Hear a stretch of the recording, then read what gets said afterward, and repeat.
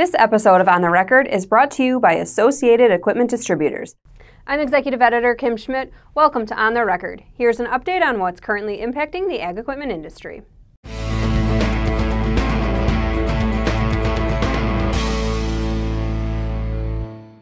CNH Industrial's target is to raise ag segment operating margins from about 12.5% in 2024 to 16 to 17% by 2030.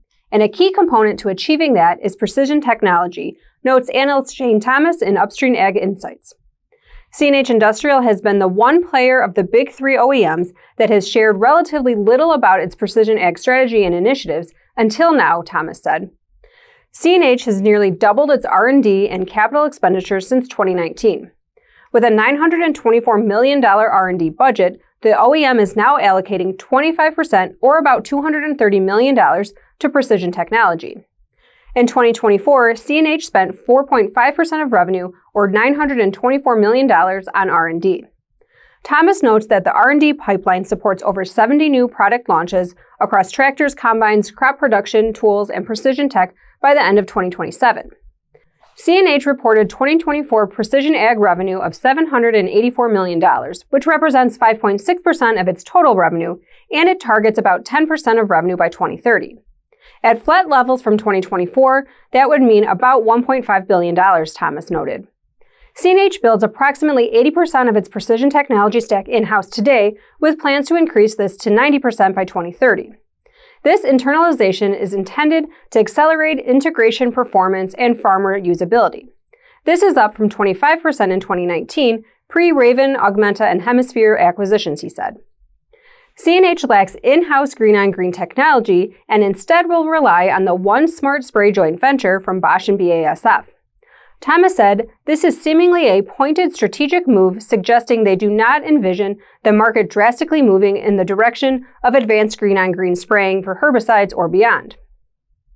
During the Investor Day, CNH reinforced its preference not to pursue recurring revenue models in its precision and autonomy segments.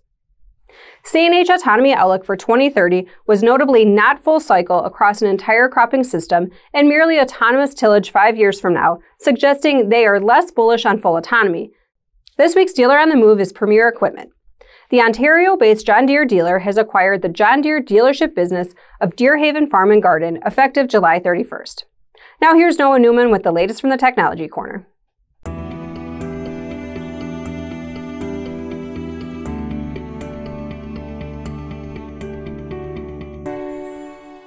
Thank you very much, Kim. I spent the morning in the field with Regional Product Support Specialist John Bourne from Prairie Land Partners. They're a John Deere dealer in Iola, Kansas. And as John was installing a JD Link Boost on a Fendt tractor, I asked him how precision technology adoption trends have changed in the past few years. And he says he's noticed one big thing, that there's more small farms adopting technology. I kind of feel like the technology is accessible to guys that are smaller scale. And it could be just that those guys that are smaller scale, used to be the age of those guys they're aging out, and then you're having the sons or the grandsons coming in that wants all the cool new stuff, and so they push, or they find ways to get the technology so that they can implement it into their 4430s or something like that. They can put a universal steering wheel on it and have a screen in there, and away you go. So I guess the things that I've seen over time is that it used to be just the big guys that had the technology, because it was allowing them to fatigue, do more, increased productivity. But now that is being transitioned to the basics: auto steer section control. Those are like basics anymore of anybody that's going to have. And now we're getting into Starlink and infield data share, and we're starting to do the automation stuff. So like auto track turn automation, where tractors turn around at the end of the rows. And so that's the newer technologies that typically the newer guys, the bigger guys have. And then we're transitioning, we're filtering that down to the little guys. So the auto track section controls, the stuff that everybody has now. Interesting perspective there, and we'll have much more from John Bourne in an upcoming Day in the Cab feature on PrecisionFarmingDealer.com. In the Technology Corner, I'm Noah Newman. Back to you, Kim. Thanks, Noah. As of May 21st, corn prices were $4.61, up 12 cents from our last episode 2 weeks ago. Soybeans closed at $10.62, up 23 cents, and wheat closed at $5.49, up 15 cents. Russia's largest ag machinery manufacturer, Rostelmash, announced it is suspending production due to falling demand, according to reports. Rostelmash will stop production in June and will send its employees on vacation to reduce costs, Reuters reports, noting that the corporate vacation season typically falls in August and September. In a statement, the company said, "This measure is forced and is due to the current economic situation in the agricultural sector." Farmers do not have the funds to purchase the equipment they need, which leads to a significant decline in the market. Demand for agricultural machinery in Russia is falling due to expensive loans due to the high discount rate of the central bank, according to UKR AgroConsult. In addition, Russian producers are facing challenges from high export duties as well as rising prices for fuel and fertilizers, which makes agriculture unprofitable in many regions of Russia. According to Rostelmash, sales of Russian agricultural machinery manufacturers fell by 76% for combines, by 49% for forage harvesters, and by 48% for tractors compared to the same period in 2021. As reported, Rostelmash has laid off about 2,000 employees since last fall. UKR AgroConsult reports that in recent years, the leading Russian agricultural machinery manufacturer has been a beneficiary of the boom in Russian agriculture. The organization says that thanks to cheap loans for Russian farmers, it has also successfully squeezed out foreign competitors. But the Russian government has curtailed most of the preferential lending programs in the area due to the increase in spending on the war in Ukraine. Case IH dealership group Titan Machinery reported its first quarter earnings for fiscal year 2026 on April 22nd. Ag segment revenues for the quarter were down 14.1% to $384.4 million. The dealership notes that the revenue decrease resulted from a softening of demand for equipment driven by the decline in net farm income and sustained high interest rates.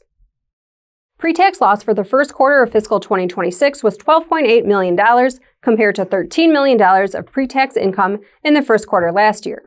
Cash at the end of the first quarter was $21.5 million. Inventories were flat at $1.1 billion as of April 30th, 2025, compared to January 31st, 2025.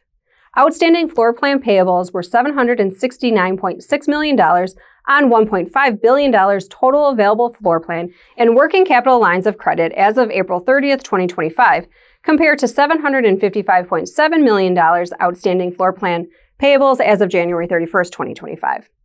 Baird analyst Mig Dobre noted that total equipment inventories were lowered by $12.5 million sequentially to $913.4 billion, down 25.5% year over year.